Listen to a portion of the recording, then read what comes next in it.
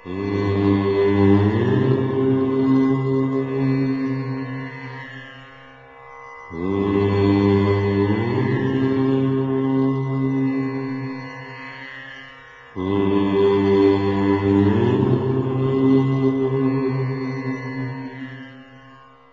నమస్కారం.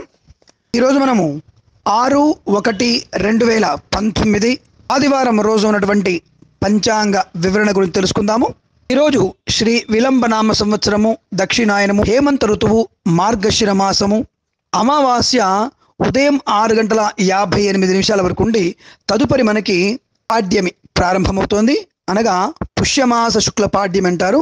కానీ పుష్యమాసం ఈరోజు ప్రారంభం కాదన్న విషయాన్ని గుర్తించండి. ఈరోజు పూర్వాషాఢ నక్షత్రం సాయంకాలం 5:43 వరకు ఉండి తదుపరి ఉత్తరాషాఢ నక్షత్రం ప్రారంభమవుతోంది. వర్జ్యము రాత్రి 2:41 నుంచి 4:28 వరకు వ్యాప్తిగా ఉన్నది. దుర్ముహూర్తము సాయంకాలం 4:16 నుంచి 5 గంటల వరకు.